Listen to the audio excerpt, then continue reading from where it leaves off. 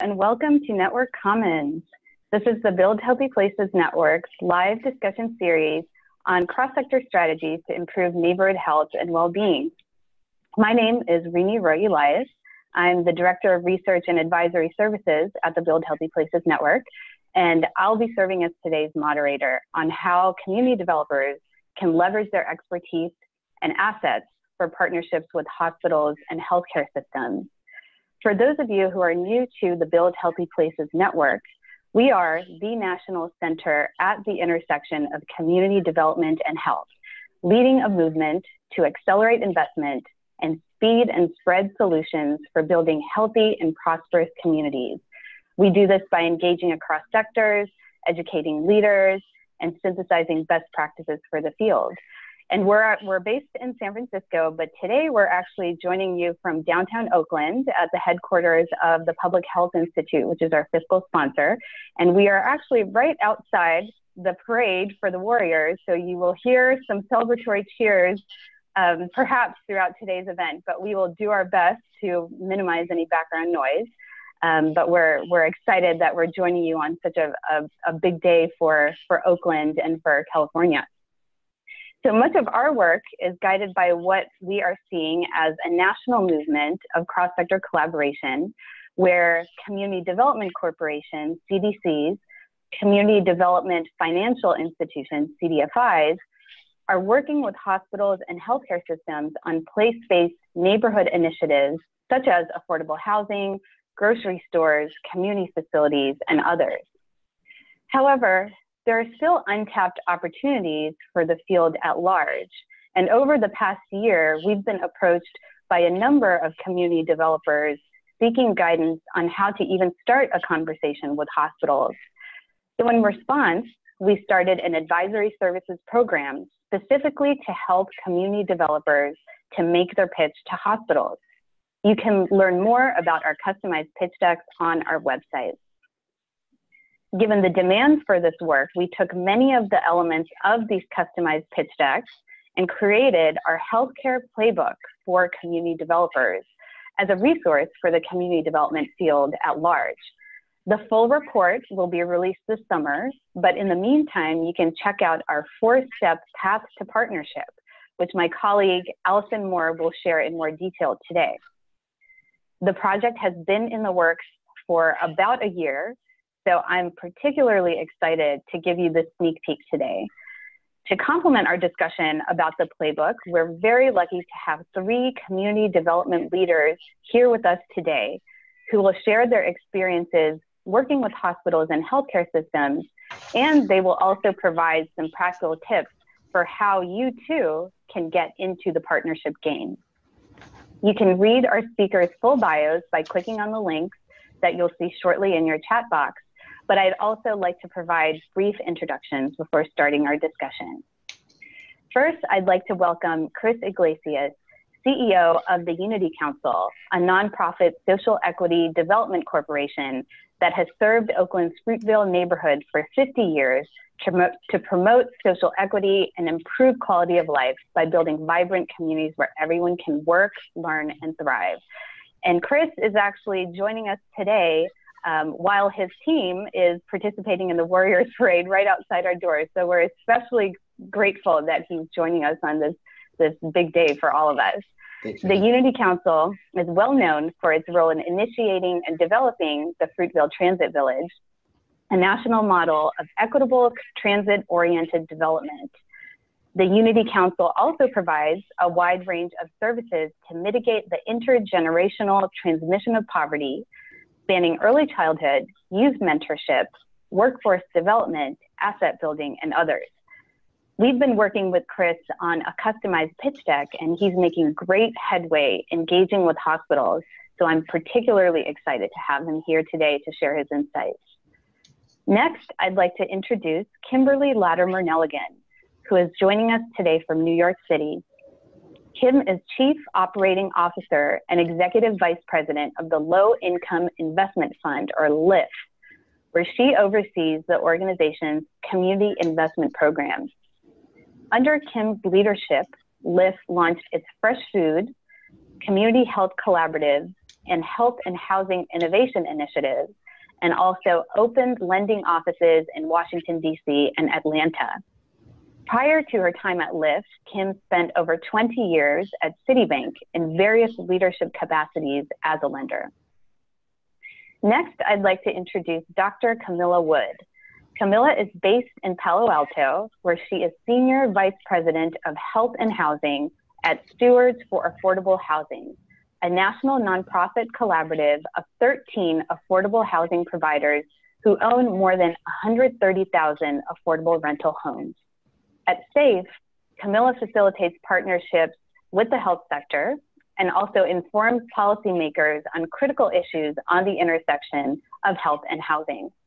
Kamillah is also a practicing pediatrician, and she has extensive experience working in public policy and public health at the federal level. And finally, I'd like to introduce Alison Moore, Research Associate at the Build Healthy Places Network. Alison is a recent graduate of the UC Berkeley Master of City Planning and Public Health Dual Degree Program. She has been an indispensable member of our team, supporting a number of research projects and publications, including our environmental scan of Healthy Communities initiatives and a journal article on the Healthy Communities movement recently published in the Federal Reserve Bank of San Francisco's Community Development Investment Review. Alison also authored the Healthcare Playbook for Community Developers under the direction of the Build Healthy Places Network team, and the playbook also served as the basis for her master's thesis. Before kicking off our discussion, I want to thank all of you who submitted questions while registering for the event. And for those of you who want to share questions or comments now, you can use the Q&A option that shows up on the side of your screen. Please note this is separate from the chat box. We'll also be using Twitter, so you can send us and the rest of the world messages that way too, by using the hashtag network comments, all one word. We'll try to get to as many of your questions as possible. So to start off, I'd like to start by hearing from Alison Moore, author of the Healthcare Playbook. Alison, can you tell us a bit more about your process for developing the playbook and how you came up with the 4-step path for partnership? Certainly. Thanks for the introduction, Renee. So as you mentioned, the playbook and the 4-step checklist kind of came out of the growing realization from both healthcare and community development that the work that they do is really compatible. And this is because the roots of good health are the same as the roots of opportunity and economic prosperity. So the social determinants of health, quality housing, schools, well-paying jobs, healthy foods, all of those play a part in determining your health outcomes. And many times hospitals and community development organizations may be serving the same neighborhoods or even the same people.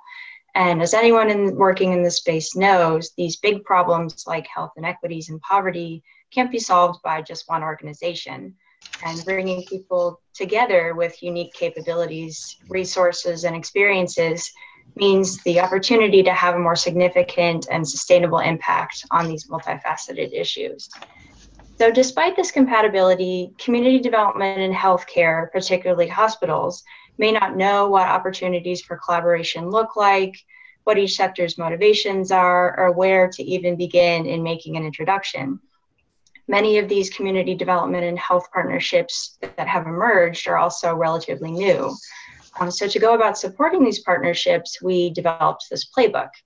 And the playbook draws from a number of fantastic existing resources already out there, from the Build Health Challenge, the Urban Institute, Leading Age, Democracy Collaborative, the De Beaumont Foundation, Low Income Investment Fund, and Mercy Housing, among others, in addition to over 30 interviews with healthcare, community development, and public health professionals. And with this playbook, we really wanted to provide an action-oriented guide that captured the unique capacity of different kinds of community development organizations. And so while the playbook focuses on CDCs, CDFIs, and affordable housing developers as our primary audience, there's still utility for a range of other types of organizations. So public health foundations, healthcare. If you're an organization listening to this webinar, you're going to find utility in this. And So those that are interested in learning more about what community development organizations bring to the table, this can help you understand how to make a more sustained impact. So as part of the playbook, we developed the 4-step guide to partnership, walking a community development organization through the steps for partnership, because as we know, it doesn't happen overnight. So just in quickly walking through the steps, the first step is to kind of ask yourself a more fundamental question. Does your organization want to more intentionally address the social determinants of health? And do you have the capacity to do so? Do you have the staff, the time, the resources? Step 2 involves determining who in your area might be a good partner. This involves taking a look at what hospitals or other health partners have been doing to address population health. So take a look at who they've been partnering with. What areas do they focus on? It's also helpful to take a larger look at the policy landscape in your state around community benefit. And that's what a nonprofit hospital must give back to communities as part of their tax exemption. Or take a look at if there are any Medicaid payment initiatives. Step 3 involves finding the right person within the hospital or healthcare organization to connect with. How do you frame your capacities in a compelling way, depending on who you're talking to? What are the immediate overlapping areas of interest that you might find? Finally, step 4 is about building and strengthening your partnership. This requires frank discussions about roles, resources, and capacity of partner organizations. How are you going to define and measure success in the short term, medium term, and in the future? How are you going to plan for transitions and partnership? So in addition to these 4 steps, the extended playbook also discusses challenges and strategies to overcome them and be on the lookout. And I also want to just make note that in the checklist, we also provide the names of a number of resources that can help you go more in depth for each stage of partnership. Great. Thank you, Alison. And I do want to mention, the 4-step path to partnership and the playbook, do kind of emphasize the value of deepening partnership, deepening relationships between community development and health. But partnerships are really looked at as a means to an end. Ultimately, what we all care about is having the kinds of impacts on poverty and poor health that actually make a dent in kind of the huge problems that we have in this country around healthcare expenditures and intergenerational poverty. So, even though there is this emphasis on the partnerships, that doesn't preclude us from thinking about the outcomes that can be achieved through partnership. And we're going to get back to that a little bit later in the Q&A as well.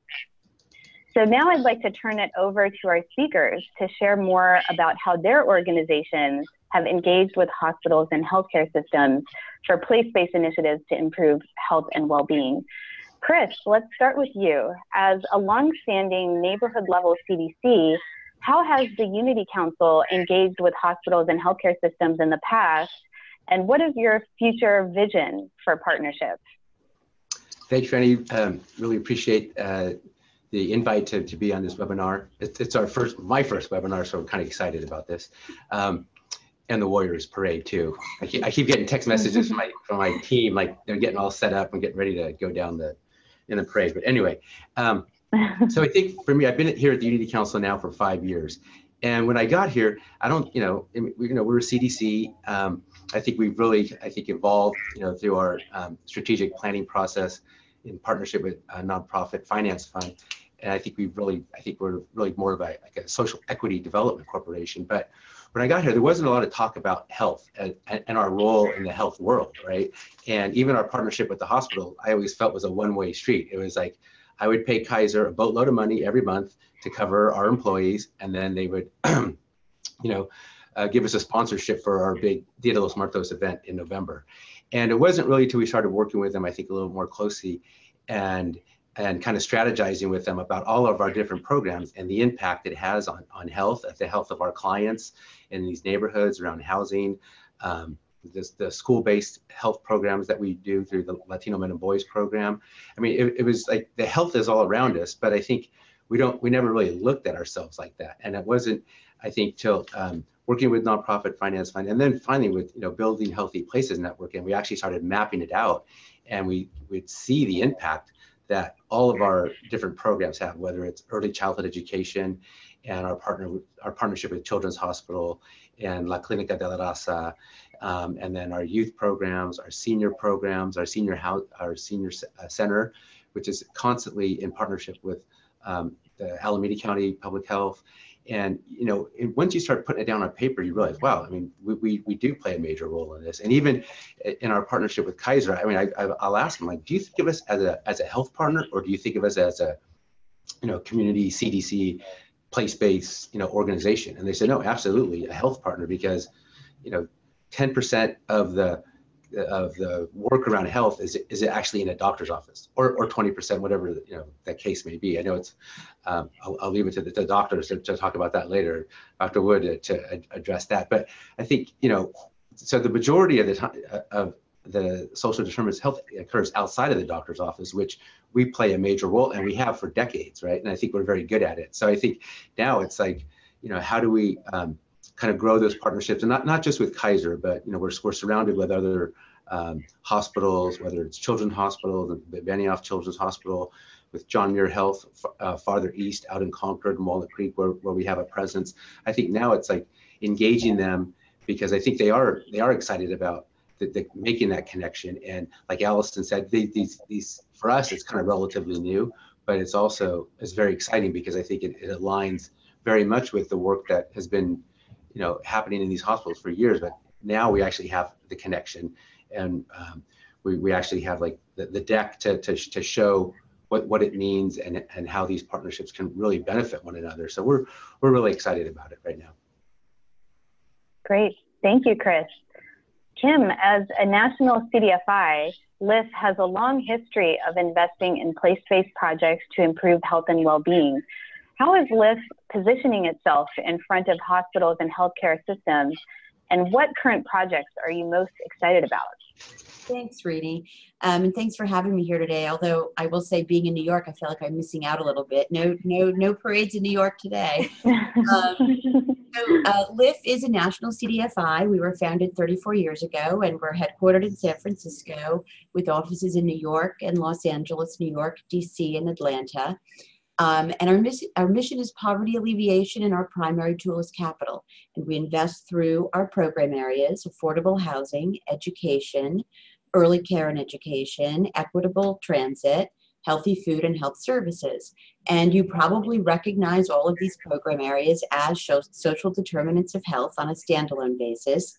And we also actively seek opportunities to invest in holistic approaches to community development that are both people and place-based and evidence-based, and span all of our program areas. And we think that that approach has the best chance of moving the needle on poverty and creating healthy communities. So given this alignment between community development and health, we have been partnering with the health sector in numerous and growing ways. I want to note here also that Building Healthy Places Network really facilitates these kind of partnerships, bringing together community development players and health systems, and that's been important to us here at LIIF. So first, and maybe most simply, one of the ways we work with the health sector, the more progressive health systems, some of them have created programs to invest in the social determinants of health. And one of the ways they do that is through intermediaries like LIIF and other CDFIs. We are mission aligned and provide a platform, a ready-made platform, through which we do origination and underwriting and asset management. So we provide that capacity to the health system while also tracking outcomes. One example of a health system with such a program is Trinity Health.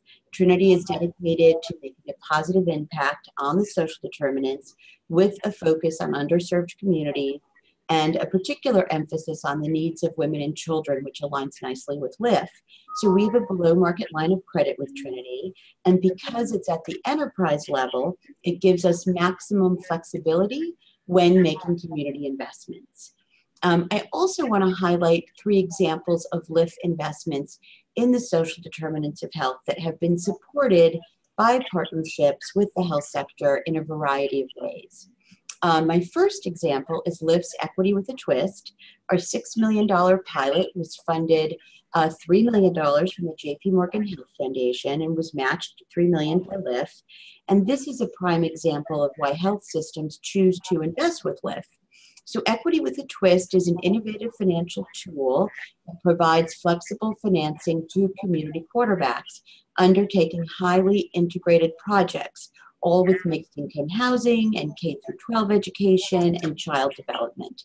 And we recognize that community quarterbacks were undertaking these complex transformational efforts that often took decades.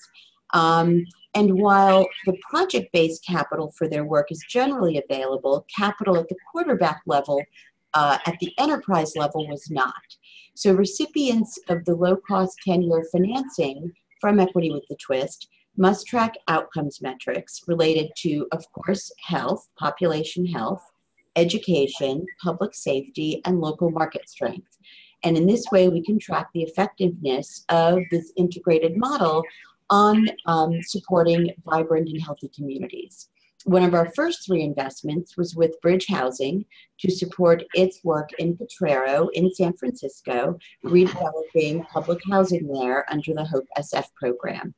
The effort encompasses the replacement of more than 1,300 public housing units and the addition of another 1,700 homes with a range of affordability. And it also includes rethinking the whole street grid, adding open and recreational spaces, new community centers, early care and education, and retail.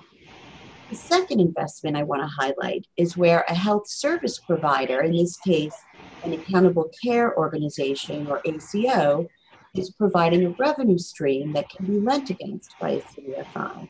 The organization leading the effort is Community Serving, and the program is called Food is Medicine, and it's in Boston, Massachusetts.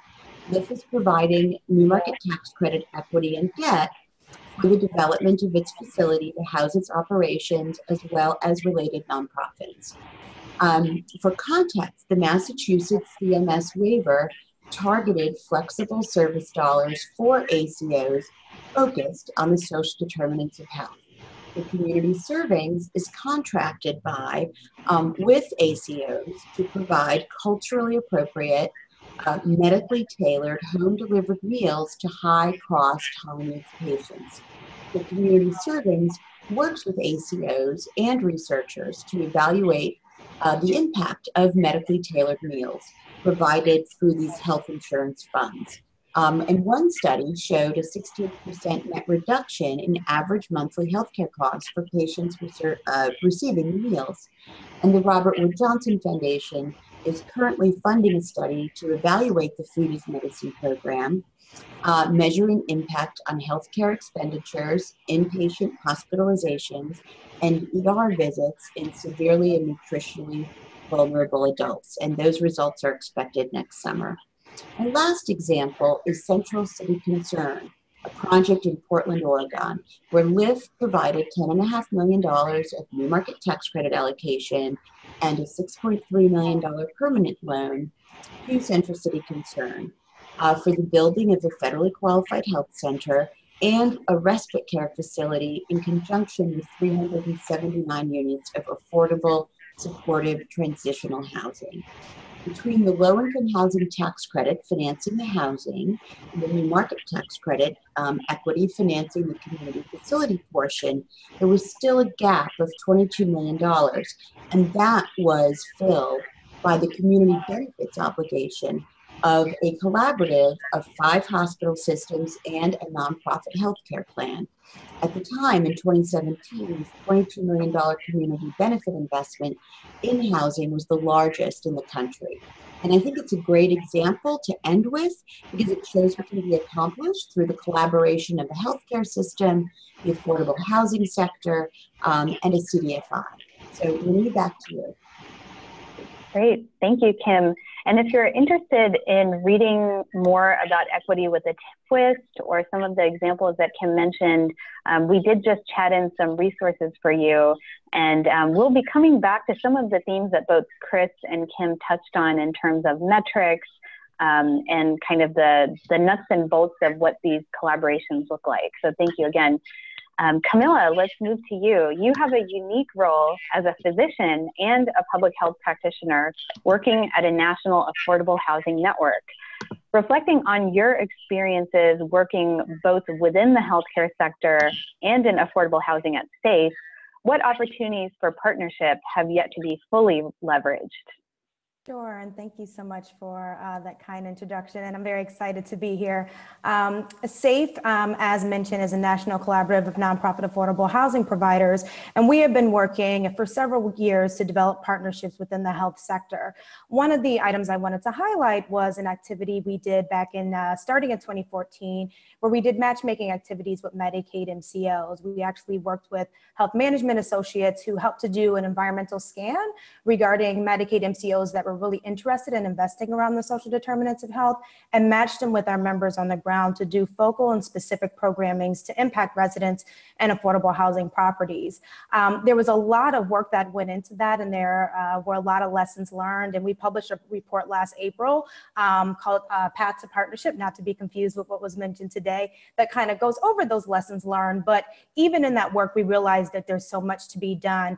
There has been a lot of work with partnering with Medicaid around some housing programming. A lot of times that focuses on high utilizers or super utilizers, and that's not always the residents we serve. Oftentimes they are low income children and families as well that might not always meet that criteria. So we realize that there's still a lot of conversation that needs to be had around who you're serving and what are the benefits of partnering, particularly on the payer side, that can be beneficial. In addition to working with Medicaid, I find that community benefit, kind of bringing in my healthcare lens, is kind of this place that is still not tapped into its capacity. And Alison mentioned this a little bit earlier. There are definitely opportunities for housing providers, CDCs and CDFIs to partner with hospitals around community benefit, particularly the community health needs assessment, and how do you insert their kind of community assessment, not just around some of the general health metrics, but some of the other social determinants of health, including housing and what's happening in the actual community. I know community benefit could be a lot of kind of a black hole to some external stakeholders, but I do think there's a lot of room there to work together, particularly in not just looking at programming around services and who you're serving, but also investments in infrastructure. And there's a lot of great work happening in the field to kind of push the envelope there to ensure that hospitals and health systems are also taken outside their comfort zone to think about how they can have a greater impact in their community beyond just that service delivery model. This is something that SAHF is absolutely working towards figuring out how we can be more engaged in, and definitely think it's an untapped source that we're very excited to see what happens in the future and all the great work that's coming from the field. So now we're going to turn to our audience. Thank you to those of you who submitted questions both prior to and during our discussion. We actually received, I think, over 50 questions, and they continue to come via chat. So please do keep sharing your questions using the chat box on your right, or via Twitter using the hashtag network comments. So to start, for hospitals that are fairly new to community development, what kind of language or numbers should community developers use to convince them of the value of that partnership? And maybe we can start with Kim for that question, and then we can move to others in the group. Sure. So I think that I guess I'd say a couple things there. One, in talking to hospitals and health systems, I think sometimes there's a misperception that everything has to be done via community benefits, i.e. a grant. And the fact that you can invest in affordable housing, that invest in community facilities, and actually get a return of capital and a modest financial return, as well as a social admission return. I think that there's not a great understanding of that. So one of the things we try to do at the outset is to explain our track record and the track record in general of the affordable housing sector, the CDFI sector, in terms of the fact that there are very few negligible losses, and that we have a tremendous amount of impact and outcomes, and also, frankly, a return of capital and a modest and a modest financial return. So I think that's important. And then I think explaining the kinds of things that we can do that obviously aligns well with social determinants of health, whether it be housing or early care and education or the Food is Medicine project. I think sometimes there's not an awareness of really the spectrum of the work that the community development sector, the CDC sector, practices. Great, thank you. Any comments from others in the group? Well, I'll just maybe jump in real quick. I think communicating with hospitals or whatever the case may be. I think with us, I always try to emphasize that we're on the front lines, right? We're in the community. We're in East Oakland. We're in a very challenged area with on the front lines of the displacement, the economic inequality, the health issues, and the stress that it puts on these families. So we're seeing this stuff on a daily basis, up close and personal, and we need help, right? So I think, it's a good investment for them to look at kind of how do we strengthen certain programs, especially around early child education. I was just talking to our health advocate about a couple of weeks ago, and I was surprised at how much work they are doing as far as the doctors from different hospitals that have been out there, from Kaiser and other partners over the past couple months, nurses that are in school right now that are coming out and putting their hours in the community. So there's a lot of touch points that we need to elevate to them, that things that are already happening that they can build upon. But for us, we're literally on the front lines of this work in the Bay Area right now, and I'm sure there are other parts of the country that have similar pressures in these communities. So we see firsthand the toll that is taken on a lot of these families, just trying to live here, just find good quality jobs, and move along in their education system. So I think they all play a role in this, and I think now it's just kind of describing how do you engage them, and how do they kind of jump into this. I don't want to call it fight, but it is just challenging times right now, and there is a role for them. Great. I would add too that community development organizations have this deep understanding of neighborhood conditions, one that families grow up in, and two that patients come home to. And not only do they have that knowledge, but they have the trust of communities and an awareness of the community resource and assets that have been there for decades. And these kinds of neighborhood relationships and organizational relationships and knowledge are super valuable to a hospital. They're not the experts in this kind of stuff. And they know that building trust and relationships like the ones that community development organizations have take a lot of time and resources. So it doesn't make sense to start from scratch. That's a good point. If I could just jump in real quick, that's a really good point. Yeah, please. Because a lot of times I'll tell our staff, I'll even tell our board, hey, a lot of our clients, they don't really know exactly what we do, but they trust us, right? How do they know they trust us? They bring us their kids every morning, or they bring us their parents, or trying to get their parents into our housing, whatever the case may be. So there's this trust that we have, which I think is very valuable. So I just wanted to kind of follow up that. I think that's really absolutely. Thanks. Great. And anything from you, Kamillah, on what kinds of numbers and language community developers should use with hospitals to make the case? For us as affordable housing providers, we often try to talk about what is it about working in affordable housing and working with those residents, which are often clients of a health system, that makes us different in that partnership. A lot of that has been touched on the previous comments, but understanding the trust element, we often have resident service coordinators, property managers that work with our residents on a day-to-day basis and are intimately involved in understanding what's happening. And so that kind of gives us an added value in partnering with a hospital and health system, where you can really think collaboratively about the issues you're trying to address and really trying to find holistic solutions. So we try to frame it as almost like a comparative advantage and kind of working in that context and having, a group of affordable housing residents that might service a hospital and health system, and how we can better improve their outcomes collectively. Great, thank you. So we're getting a number of questions through the chat box, which I want to make sure to get to. I will start with this question, and I think this kind of builds on some of what we already talked about. So for hospitals that have already kind of demonstrated a particular commitment to their local community, what is the best way to engage them? And I think this touches on the 4-step path.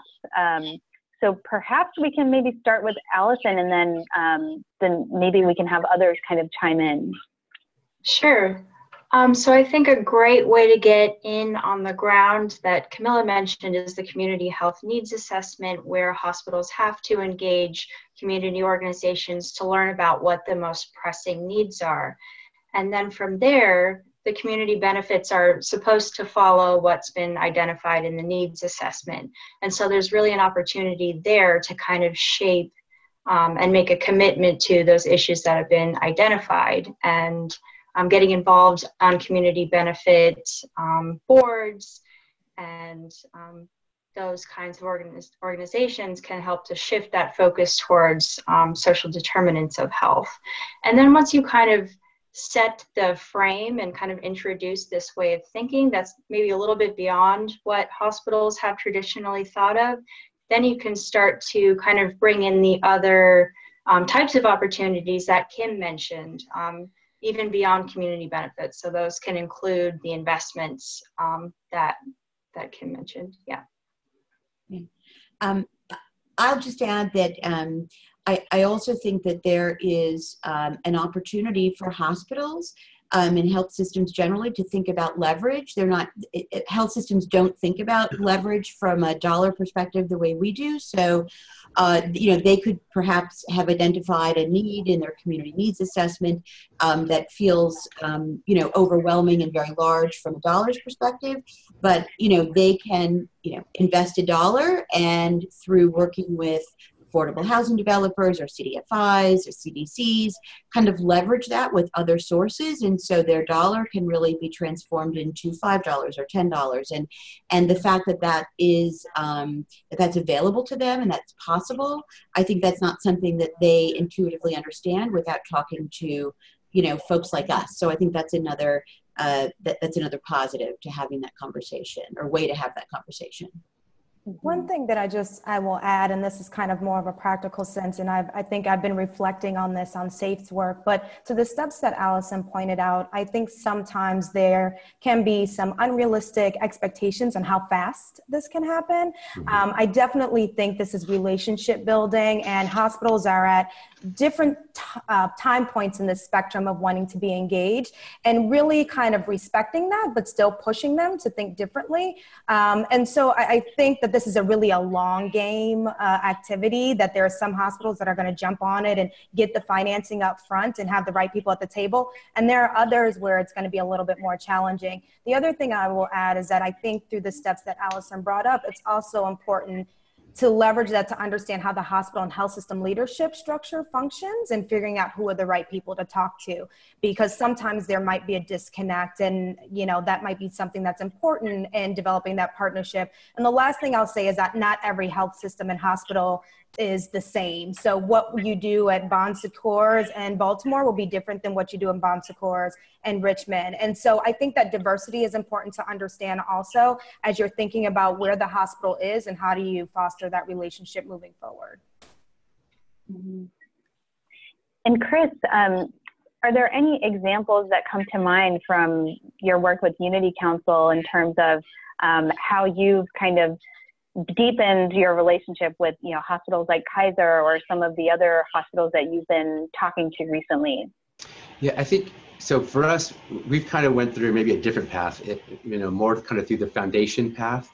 So we have I think really good partnerships with the San Francisco Foundation, the California Endowment, especially the endowment around our Boys and Men of Color work, and through the School of Faith Health Centers, which we've been partnering with them for almost 7 years. And so they've kind of introduced us to other folks. So that's been a really strong partnership. And then the California Healthcare Foundation also to help us kind of map out our work and being able to partner with your organization. So it's kind of like we built this foundation with these foundations to help kind of leverage that to engage the other hospitals, the Kaisers, the Sutters, and the John Muir folks that are out there. But it really kind of gave us some time to think about how our work aligns with what they do. And I think the other thing that I would just want to throw out to other CDCs around the country is how your boards think about you, right? Some of your boards may not even think that you have a role in the health field, or you're making an impact there, which you really are. So I think, part of it is not only, you're learning as an organization, but you really have to make sure that your leadership, especially your board, is engaged and understands the impact that you're having in the communities, and how you can leverage the work you're doing with these hospitals and other partners, potential partners. Mm-hmm. Great. I think those are all great points, and it actually does relate to a question that we got in about where to start. I mean, we just talked about, how to kind of continue to make headway with those hospitals that, believe in this and are mission aligned. But if you are a community-based organization new to this concept of partnerships with hospitals and just learning about social determinants of health, where do you start? And maybe Alison, let's start with you, and then I'd like to hear from the other folks too. Sure. So those kind of fundamental questions that I talked about, kind of getting everyone on board internally is a really important foundation to set before you go off and try and make connections with healthcare. So it's really thinking about how your work is part of social determinants of health, the housing work you do, the relationship building that you do. It can be helpful to start thinking about ways to measure these kinds of activities. And the network has a microsite called Measure Up with a lot of tools and resources that can be helpful in helping you plan for cross-sector partnerships. Thinking about logic models, how your work kind of leads to health outcomes, is also a really good activity to go through internally. Metrics for Healthy Communities is one site that provides examples of short, medium, and long-term outcomes. Getting a sense for how partners in your community are already working with hospitals too can help you kind of frame your strategy for partnership moving forward as well. And as I mentioned before, community health needs assessments have to be conducted by nonprofit hospitals, and they are required to collaborate with public health departments. So if you have a relationship with your public health department, I would encourage you to explore how you can get involved in those kinds of processes. And I just want to emphasize the fact that every little interaction counts in building trust and relationship with a health partner. So even at community events, you can invite a hospital to come see the work that you're doing. And with that, you start to build a foundation for more engaged partnership later on. Great. Kamillah, I'm eager to hear your thoughts on this question about where to start. Yes, if you're new to this. Yeah, I wanted to second Alison's last remark about partnering with your local public health or health department. I think it's sometimes a not immediate thought for some community-based organizations or CDCs, but thinking about other partners in the community that might be doing similar work to Alison's point and leveraging that relationship so that when you're coming to the hospital, you don't have to come as a solo entity. I think it's also important to think, how do you go with other partners? I also think to Chris's point, leveraging almost kind of a third party who might have a closer relationship with the hospital health system is another good way of doing that. So foundations like California Endowment or other organizations, we use health management associations when we did our Medicaid matchmaking, which is a consulting firm, but someone who knows that language and can also potentially help as a translator as you're trying to figure out where your synergies are. I think that's also a great point to start, is figuring out who can act as that liaison and kind of, maybe give you that credibility if you're a smaller organization, and kind of figuring out how to navigate that system. So I think that's another important point to take into consideration. Great. And I just saw there's so many questions coming in, so we will try to get to as many as we can. This question, maybe we can start with Chris and Kim for this one. There have been a couple of questions that have come in around community engagement. We've talked a lot about kind of the collaboration between the organizations themselves in community development and health, but where does community engagement fit into that process, and how can community developers particularly ensure that residents' needs and concerns are part of the process. So Chris, why don't we start with you? Sure. So, so we're blessed here in the Fruitvale to have a really strong partnership with La Clínica de la Raza, which has been, in the Fruitvale for almost as long as we have, probably 45 years. And so anything around health that I'm not sure about, I could go to Jane Garcia, their CEO, or her team to advise us on kind of things that are kind of floating around the health arena that we're not experts on. And so she's just been a great partner. They've been a great partner in pretty much everything that we do. So we just have a lot of synergy around community partnerships and engagement with working with La Clínica. Right now, we are partnering with another CDC, Oakland CDC, called EBALSI, and we are co-developing 94 units of affordable housing right next to the existing Fruitvale Transit Village. So I think with that collaboration, there was a lot of community engagement around the actual development of the building, but also the services that are going to be providing. It's primarily 94 affordable townhomes, so heavy emphasis on for families, and then 21 of the units are going to be reserved for formerly homeless veterans, again, with support services in the building. And I think as we develop that building, it lends itself to a lot of community engagement with the local schools, a lot of other organizations. So I think that's kind of how that's an example of some of the community engagement we do around co-developing. Yeah, great. How about you? Yeah, community engagement is critical, and LIIF as a capital partner is not like we're one removed from, say, like Chris's organization who's on the ground, but we always ensure that we're working with community partners that are very focused on that. Two examples I can think of is we have a long-standing in-depth relationship with purpose-built communities. They have their community quarterback model, and that's really what is unique about their work and at the center of their work. And the fact that the community quarterback is all about setting that table and having community engagement, I think, is really important to LIIF. The other example is our Spark program, which is all about resilience and infrastructure and equity. And it's providing funding for these tables. There's 6 around the country. For example, a month or two ago, I was in Atlanta. That community table has 32 community groups, right, that are sitting there and working together to kind of figure out how they want to approach equity and infrastructure and climate resiliency. And so really critical part of the work. There's lots of different ways to do it and to approach it, but it has to be central. Great. Yeah. Oh, yeah, go ahead, Alison. I was just going to add one example that we do have in the playbook comes from Interim CDA, which is a community development corporation in Seattle.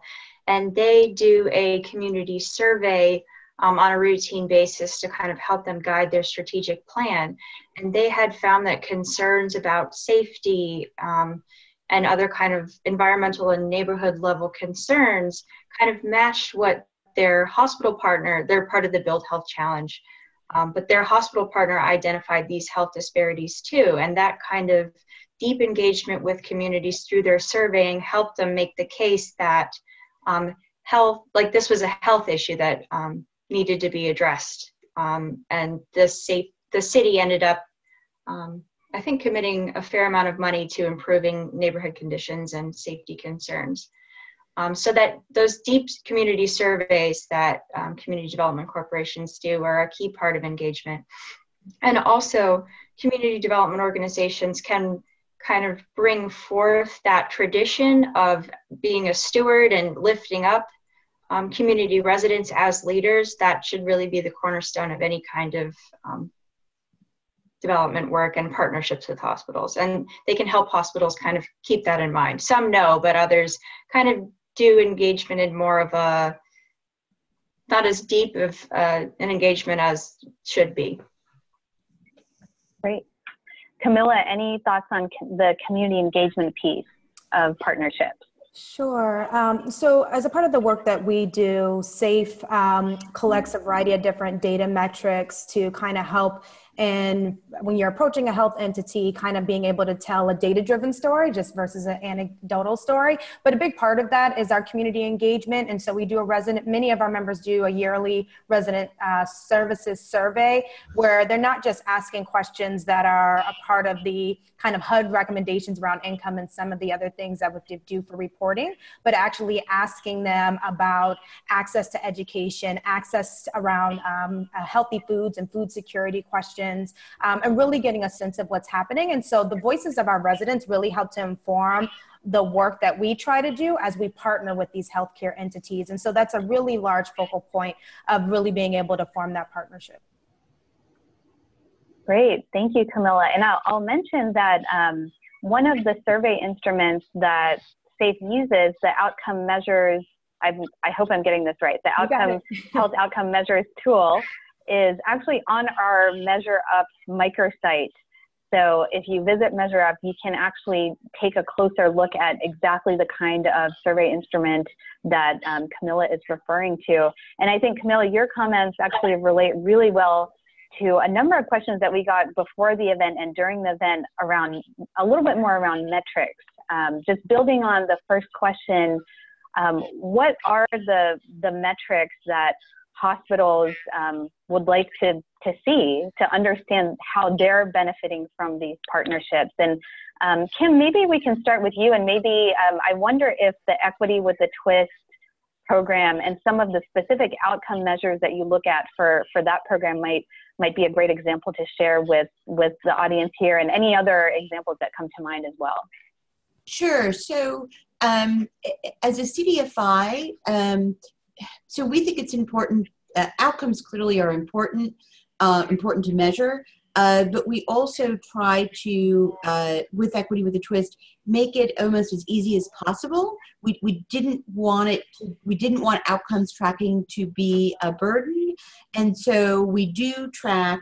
We tried to simplify, and we came down to 5 things: public safety, some measure of population health, some measure of early care and education, school readiness, some measure of K through 12, and we kind of focused on 3rd grade reading and math, and then some measure of market vibrancy. And we let the Equity with a Twist recipients actually, as long as they measured something in those categories, if they were already doing, they all were already doing outcomes measurement, to pick something that worked for them.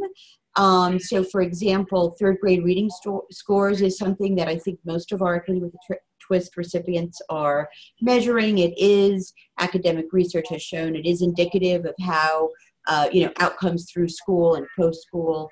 And so for us, it was trying to focus on outcomes and not make it a burden. We've also directed people to our social impact